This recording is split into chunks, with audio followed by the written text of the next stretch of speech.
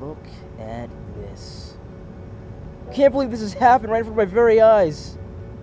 The world may be round, but the truth is flat, my friend. Hey, what's going on, man? Your text said there was an emergency. Is everything all right? You'll scare her. What are we looking at? It's my ex-girlfriend, Christina. Just flaunting her new nose job. How long has it been? 2 years. 2 years and you're still not over her? Does the old man from the old man in the sea get over the sea? Does Andre 3000 get over Erykah Badu because he wrote Mrs. Jackson? Does Mario get over Peach because she's no longer in the castle? There. I know what it's like, man. My ex-girl started seeing this guy named Bobby Balls. He's such a dick!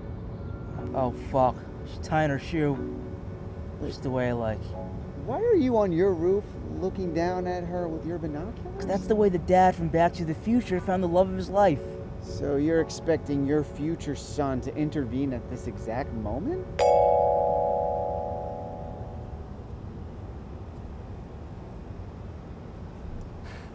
Look, man, at least we have each other, and with each other, dreams come true. Ring, ring. Wait, let it go to voicemail. Let's enjoy this moment. Hug.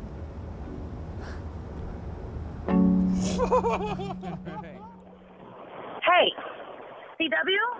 I'm pretty sure it's you on that roof.